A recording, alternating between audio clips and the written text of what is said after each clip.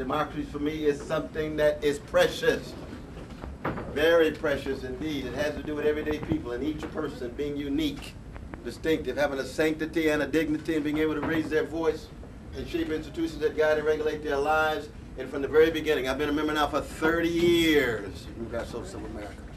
And from the very beginning, it had to do with how I understand democracy, not just when it comes to electoral politics, but in the workplace as well, in the culture as well. How can we create a society in which every person, every individual is able to live the life that they have the potential capacity to?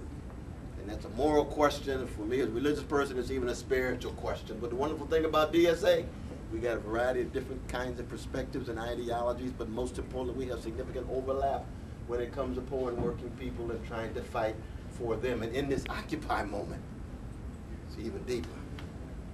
Because so many of us have been wrestling in the wilderness for a long time. When we had the first Democratic Social Scholars Conference here 30 years ago, there was just about 150 of us. Now we got thousands. I said, my God, who would have thought? Well, that's the younger generation. See, and that's why I like to pay tribute to the new school as somebody from the old school, because the young generation has brought this tremendous energy, tremendous vision and courage. And there's no other organization I know that has the kind of scope and breadth as Democratic Socialists of America. Now, do I have disagreements with most of my comrades in Democratic Socialists of America? Hell yes. It's true, because we're not just about any kind of dogmatic agreement. I learned from them for 30 years, and I hope they learn a little bit from me. But most importantly, you have an organization that's willing to fight together, struggle together. And now that this moment has occurred, we've been growing by leaps and bounds. But we're not just about quantity, not just about the numbers that you have. We don't want a mega organization without mega courage. We don't want a mega organization without mega vision. We don't want a mega organization without a mega analysis. The role of oligarchs, the role of workers resisting. We're concerned about our gay and lesbian brothers and sisters. It is not a side affair because it's a matter of humanity.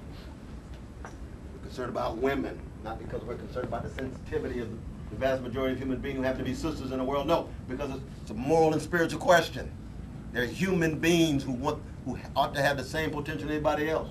We're concerned about white supremacy, not because it has played such a fundamental role in America and we can't get around it, but also because morally, spiritually, we are concerned about red. We don't have a large number of red folk in the organization. We're just as concerned about them. They don't have to be in the room for us to be fundamentally concerned about them.